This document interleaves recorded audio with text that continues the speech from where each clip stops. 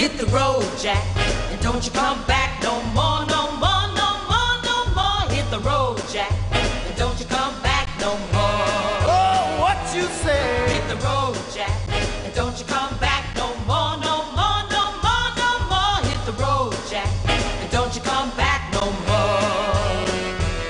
Oh, woman, don't you treat me so mean. You're the meanest old woman that I've ever seen. I guess if you say so, I have to pack my things and go. That's right, hit the road, Jack, and don't you come back no more, no more, no more, no more. Hit the road, Jack, and don't you come back no more. Oh, what you say? Hit the road. I really believe that divorce doesn't have to be ugly. I mean, we obviously loved each other at one point, and I don't see why we can't remain friends. It would be hard not to be friends with a terrific girl like you. I'll call you later. Okay.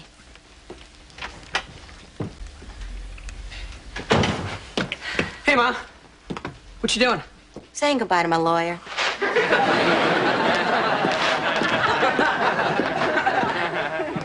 Can't you at least have milk with that? It's milk is forming. Hey, Ryan, I have something for you.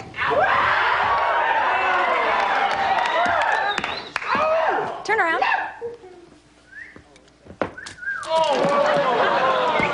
You like that?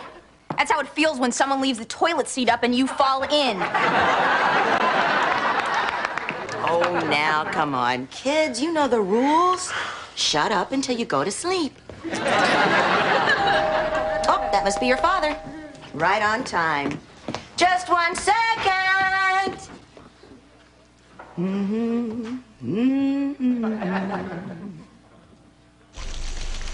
Yeah! Oh, did the sprinklers go off? I'm sorry, but don't worry, it's just water. That's okay. Oh, by the way, I picked up your cleaning. But don't worry, it's just water and some mud, because I was surprised by the sprinklers. I dropped it in a puddle after I took the cellophane off. Hey, Dad. Where you been? Your mom kicked me out 2 weeks ago. No kidding. Oh, well, see ya. Hi, Daddy. Hi, baby. You knew I was gone, didn't you? Daddy, I'm so self-absorbed, I didn't even know you were here now. Now, you're looking kind of good. Why didn't you ever lose weight to look good for me? Just didn't seem worth the effort. I think we should keep working on the details of the divorce. Hi, guys. Don't worry, it's just ex-daddy. You know, I do think it was a good idea you had that neither one of us should get a lawyer. Oh, getting involved with lawyers, that's just not us. Now, let's address the specific provisions of the marital settlement agreement relating to Section 44, Paragraph G of the California Marital Community Property Code. God, if I didn't know any better, I'd think you were sleeping with a lawyer. Oh, Jack, he was an encyclopedia salesman. Who was?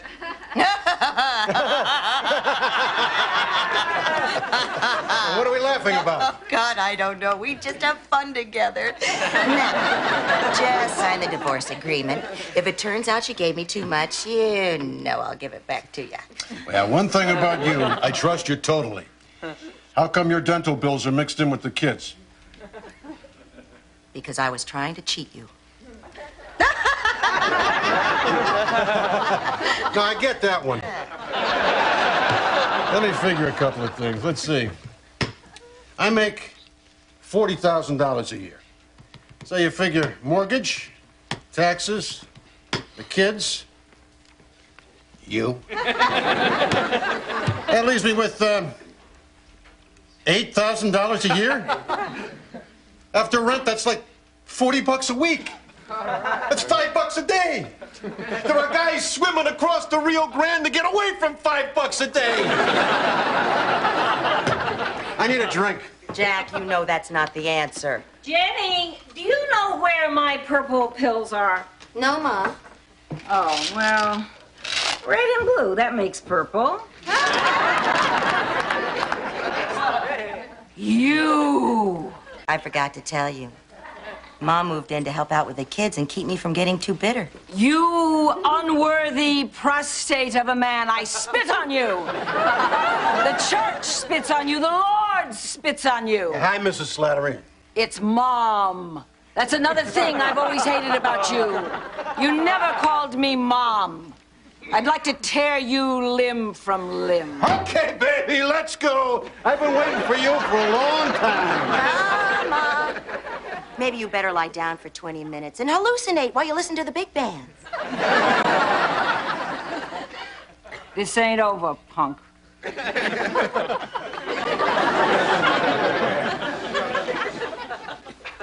You just can't be nice to her, can you? Now, you know she has 5 doctors and a team of pharmacists working around the clock. And still, she won't die. Well, it's certainly no fun trying to cheat you out of money if you're going to be in a mood like this. We'll talk about the divorce tomorrow. Now, in the meantime, I packed up a few of your things. Your pillow, your blue quilt, which forced me to have a blue bedroom, which prevented me from enjoying even one moment in my own home. A fork, a knife, and your orange juice glass. I don't want anybody saying I wasn't fair. I love you. Bye. That was habit. Bye. Hey, wait a second. What about my jacket? What jacket? Bye.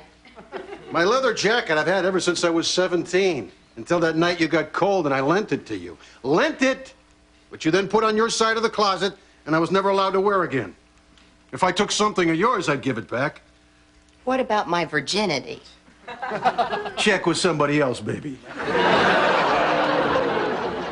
Daddy! Hey, Ross! Do you really hate me like Grandma says you do? Ah, Ross, Grandma just likes to talk.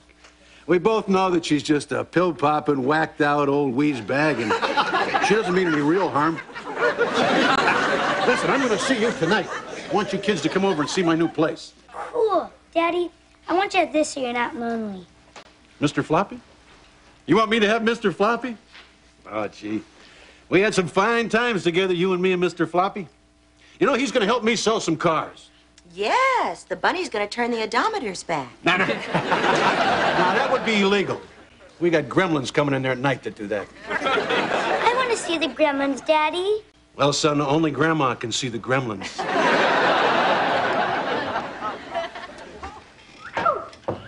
Oh, he's cute. Yeah. Well, go ahead. You should give him a tumble. Sex is cool. All the kids are doing it. Well, not me. I'm not caving into peer pressure. I choose to save my virginity for some wrinkled old wheeze bag with a ton of money and a month to live. I'm not giving it away. There's going to be a major entry fee. Then why bother dressing like that? Because I love the power. I can't believe this. No one wants to go out with me. Is every girl in the school a lesbian? Katie? Lisa? Great. We're producing a nation of gym teachers. It's me. Hello? Hi. Okay. Sure. Okay. Bye. That was Mom. She's dropping us off at Dad's new place tonight. Your dad's place? Your parents broke up? Hey, everybody, the Malloys are breaking up. All children of divorced parents, come on over and welcome 2 new members.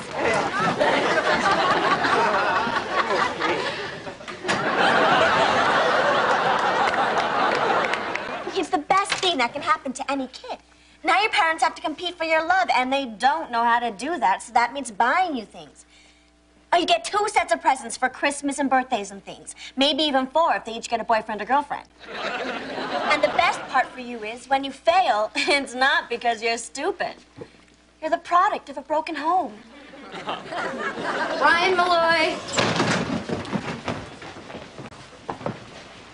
Someone stole a midterm exam off my desk. I know it was you.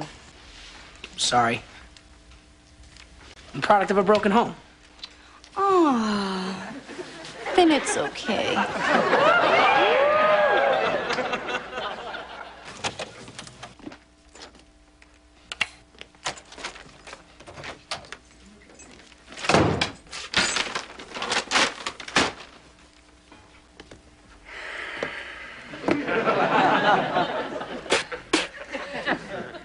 Nice, huh? And quiet, too. Because I heard the immigration department did a sweep yesterday. So, you're gonna be my company here, huh? Well, that is great.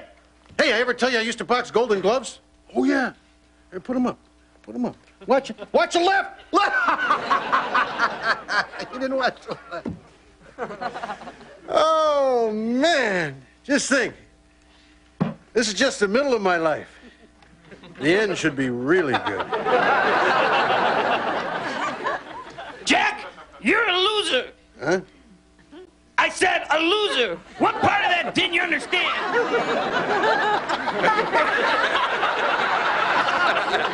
So you're talking, Mr. Floppy. Gee, it didn't take me long to lose my mind, not did it?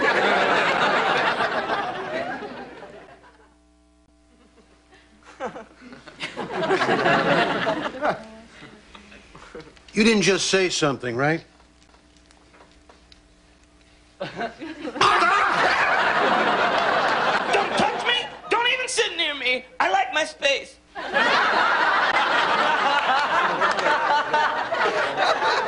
Okay. Okay, I'm just not going to talk to you. I think that might be the best way to handle this. After all, I'm a grown man. I'm not going to sit here and talk to a bunny.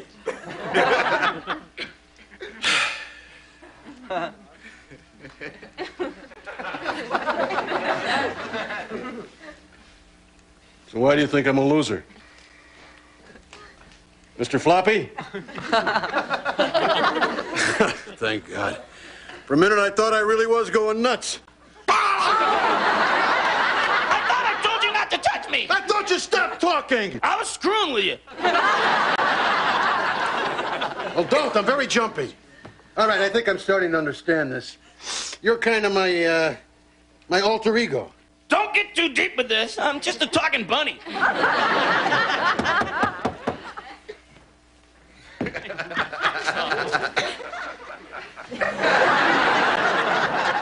Hi, guys. Great to see you. What time you want the kids home? You know, you could bring them home a little late tonight. But, Mom, you said we were just coming for a second. Everybody suffers in a divorce. Enjoy the kids. Well, Dad, we're yours for the night. What are we gonna do? Because I'm bored. I'm bored. I'm bored. Well, you won't be for long. It's like a wonderland here. Mr. Floppy! I missed you. Ross, maybe we should take a little easy with Mr. Floppy there. He loves it. Listen, Ross, remember when you used to tell me how Mr. Floppy used to talk to you? Well, he really did talk to you, didn't he? No, Dad. I made that up. He's just a stupid bunny. Look. Maybe we gotta put Mr. Floppy away for a minute. His head's kind of coming off. You okay? I don't need your stinking sympathy. So, how's everybody doing? I'm bored. I'm bored. I'm bored. I'm bored, too. I've been bored for 20 years, and nobody seems to care. But I'm the dad. How did I become the dad? I used to be the kid. Matter of fact, people used to call me the kid. Yeah, they called me the kid right up until you were born. Now I'm middle-aged, I sell used cars, and you're bored. Well, who cares about you? I'm dying here! I am dying! Hey, sit down. Come on. Breathe. In and out, in and out. Okay, I'm better now. Good. Dad, I'm the product of a broken home, and I want a Jeep Cherokee. And I want to transfer to a private school in France. It's only $25,000. So is a Jeep Cherokee. I want to go to Disneyland. That's $25,000 too. Please, Daddy. Please, Daddy. I want to go. Okay, hold it. You want to go to France. You want a car. I want Disneyland. Who cares? You know what I want? I want to know how I'm going to get to work tomorrow. Your mother's father, my supervisor, for some unknown reason, has decided to take away my company car. So now I'm trying to scrape together the down payment on a moped. Or maybe a lark. You know, one of those cool motorized chairs that old people go shopping in? Oh, sure. So you get what you want. Don't be so unfeeling. Our daddy is hurting. He needs our support right now. Hello? Oh, hi, Amber. Oh, I'm at my dad's place. Well, you wouldn't want to sit on the toilet here. I'm gonna play with Mr. Floppy.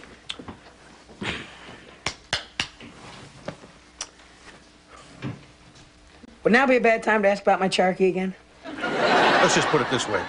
You will get your Jeep Cherokee before your sister goes to France. All right. She's an idiot, because she really believes you're going to send her. Yeah. She sure is stupid.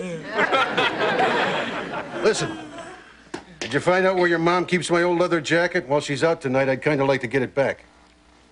Well, gee, I don't know, Dad. I mean, if I told you that, it'd kind of be like I was taking sides. Oh. Well, excuse me, Mr. Switzerland. Mr. Neutral. Mr. Sure, Mr. Nazi, we'll protect your money. Fine. You go put holes in your cheese while the world burns, you sissy. You fruitcake. You Haiti boy. All right. I tell you. That's my boy.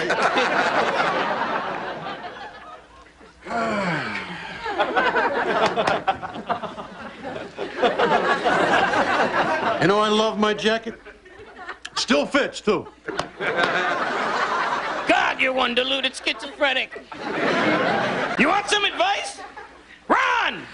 Change your name, move to the Ozarks, sell used sheep, have a daughter and marry her. The important part is, run! I never ran from anything in my life. Except for cops and really big guys. But never from responsibility. Except that girl that thought she was pregnant. Wonder whatever happened to her. Anyway, I'm not running now. I'm gonna stay here and take care of my wife and kids. Blah, blah, blah, blah, blah, blah, blah. Save your cheap sentiment for Full House.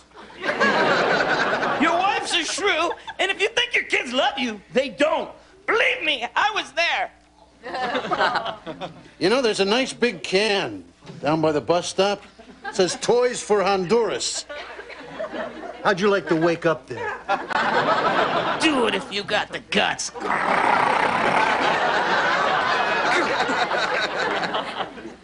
Maybe this divorce was my fault. I can't even get along with a stuffed bunny. Who is it? Me! Watch me give her a hard time. Who is me? Drop dead, I'm leaving. Okay, I'm opening. Punk. And what are you doing here? Oh, this place is charming. The condemned notice outside doesn't begin to describe the Beirut-like squalor, which is your new home. What does it matter? You're going to be alone your whole life. What did you do, get your period and rush right over?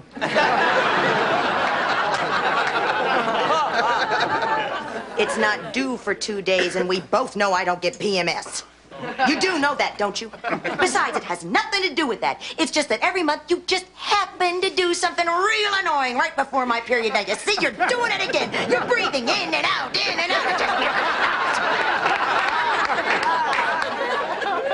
out. Do you know what I really hate about you?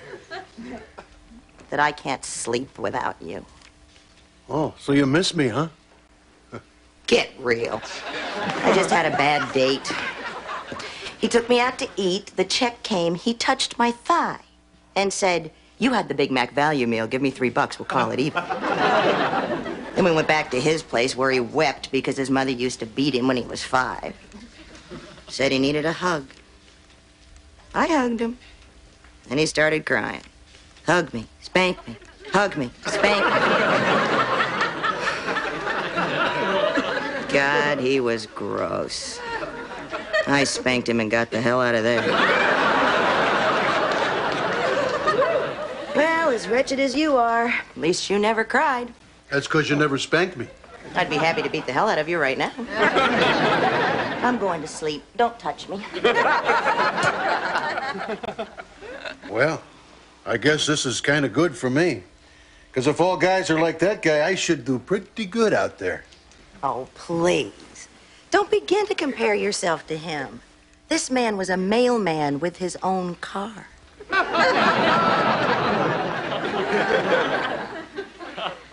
What happened to us?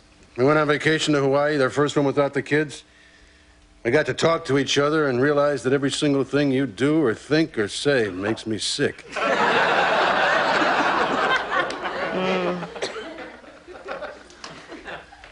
Didn't you ever like anything about me? Yeah, your legs. That's it? Nothing else? Nothing about my essence? Everything that makes me me? No, just your legs. Maybe your tushy. You're a pig. But every once in a while, you need a good pig.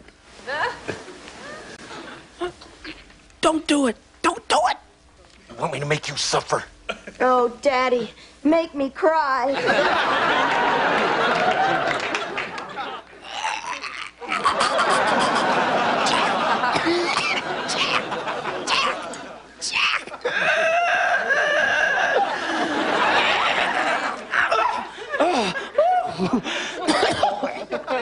You okay? Stick that in your chest, then ask me. I hope it doesn't become a habit. People pinning notes to me. Get a bulletin board, for God's sake. And an airwick. And a picture on the wall. Something tropical. All right, I'll take care of it. Great, now I'm gonna be bunny whipped.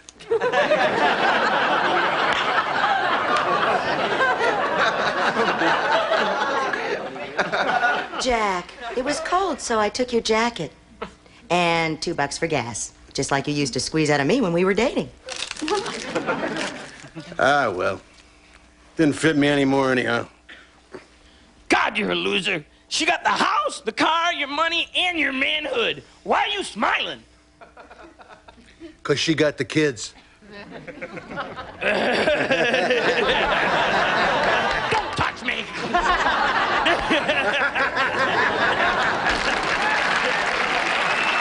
Dear Unhappily Ever After, your show is a cheap ripoff of Taming of the Shrew.